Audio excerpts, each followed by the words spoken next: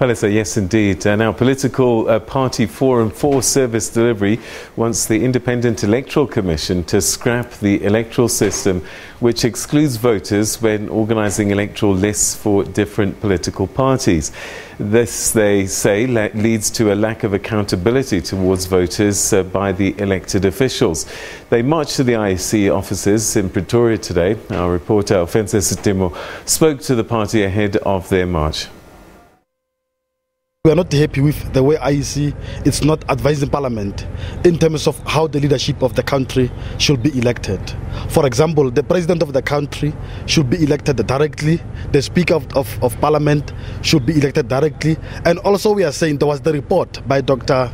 Van Zyl Slampet, whereby some recommendations, especially on a new electoral model, was recommended, but the report was since put under the shelves from 2004. So one of the demands is that the report must be implemented immediately. And one of the demands is also that the elections of national, provincial and municipal should be held at the same time. We are further demanding that let the independent candidates be given a space to contest national and provincial elections.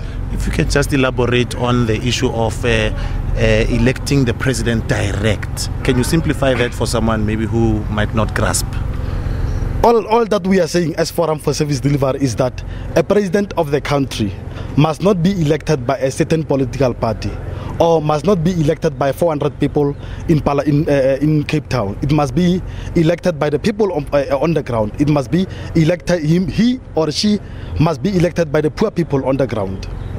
And some might say that why not the Constitutional Court? Why the IEC, which is actually mandated to run things which are actually under the legislation which is made by the Constitutional Court?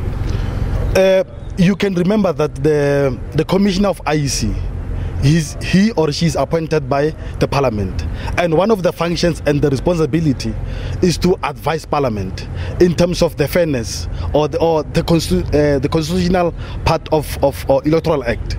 So it's the duty of the IEC to advise Parliament to do the right thing. That was the president for Forum for Service Delivery actually saying that the IEC needs to advise Parliament on how elections actually should be run, where the president should be elected by the masses and not just a few who are actually in Parliament. With that, back to studio.